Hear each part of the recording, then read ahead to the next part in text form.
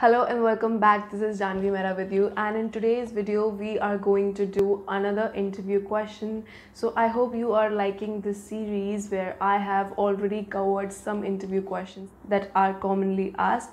So let's get started with the video. Job interview questions. So when you are asked by the interviewer that what are your salary requirements, so here are some points you need to keep in your mind before giving an answer to this question. First one is never share your salary requirements as a fresher. Second is experienced candidates can always share their expected salary. And third one is always say yes as per the company norms for the job.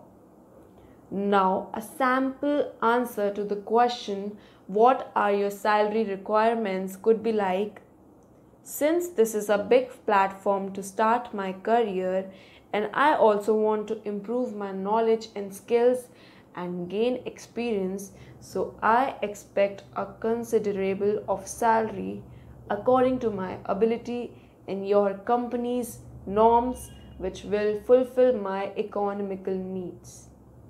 So this is a very fancy answer you can give to the question that what are your salary requirements. Okay, now what are the don'ts? So don't say answers like I'm not sure, how much can you give?